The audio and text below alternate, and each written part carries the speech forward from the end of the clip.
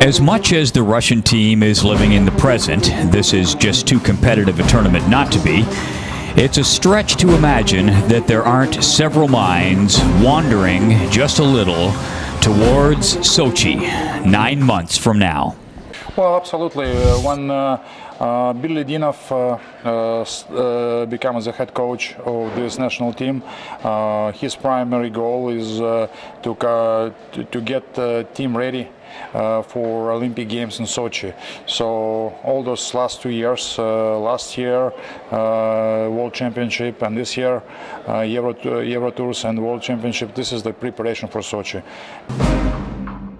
And for a couple of years now, no matter where you caught up with the Russian coach, he talked about the goal: gold in Sochi.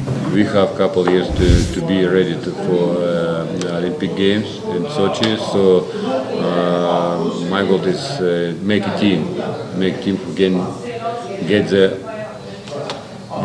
high step. And, as was the case for Canada in 2010, anything less than that high step, gold, will be judged a failure.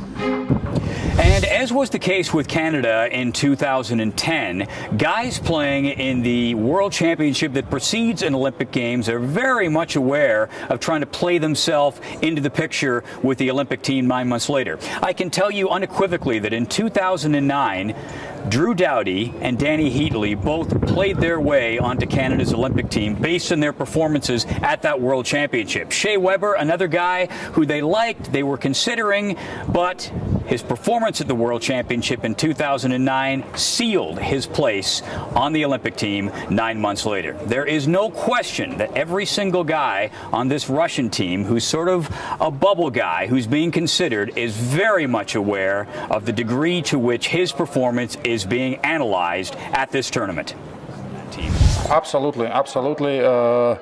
When we had meetings with the players before every tournament, coaching staff want to send a message to the players next year at the Olympic Games. It's going to be spots only where the best players at that time can go. Obviously there are some spots already taken by some players, but there is going to be some room in the roster, and if you're going to be ready, if you prove you're really good during this season and you're going to be good and right before Olympic Games, you have a good chance to go.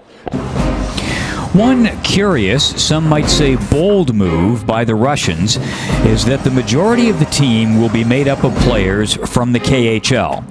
Sure, there will of course be NHL stars, but team officials place a lot of stock in the players in the Russian Pro League.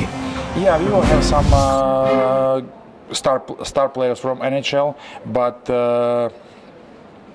but fundamentation of this team is going to be players from KHL, guys who's playing every tournament for this this national team, also who's very familiar with the style we want to play. Will it work? We'll see. Another gold here at the World Championship would certainly inspire some confidence. Reporting for IIHF.com, I'm Paul Romanuk.